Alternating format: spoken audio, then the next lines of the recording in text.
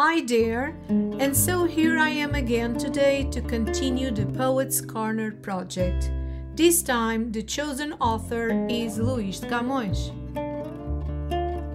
Luís de Camões was born in Lisbon and is considered the greatest Portuguese poet of all time. He wrote a considerable amount of lyrical poetry and drama, but is best known for his epic work Os Lusíadas, which describes Vasco da Gama's discovery of the sea route to India. In today's Poets Corner, I'll read aloud one of the most known poems from Luís de Camões in the Portuguese language, and I added a translation of it. Amor é fogo que arde sem se ver. Amor é fogo que arde sem se ver. É ferida que dói e não se sente. É um contentamento descontente, é dor que desatina sem doer.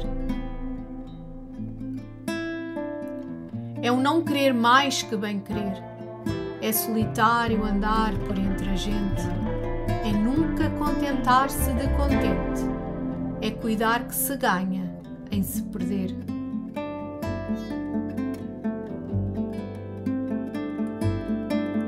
É querer estar preso por vontade, é servir a quem vence, o vencedor, é ter com quem nos mata, lealdade.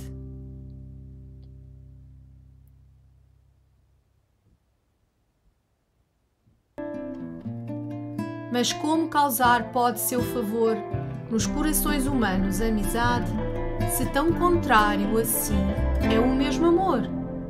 Luís de Camões.